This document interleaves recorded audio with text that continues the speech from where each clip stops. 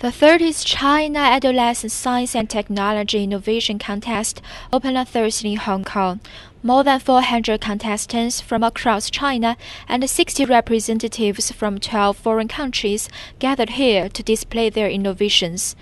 Started from 1982, the annual contest is held different places in China.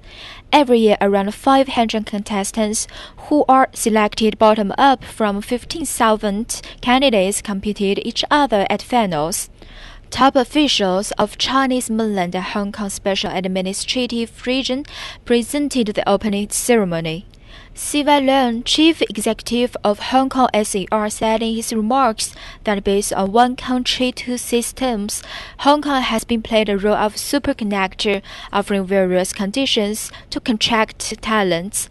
He said he hoped all the contestants could arouse interest in science and technology innovation through this contest. To sustain the development of science and technology, we must cultivate the youth to be a generation of the scientists. This contest offers a good platform to improve the level of theory of practice of science and technology of young people and the cognition of the science and innovation of the public, attracting more young people to dedicate it into science and technology innovation. The organizer sets up nearly 400 pavilions to display entries.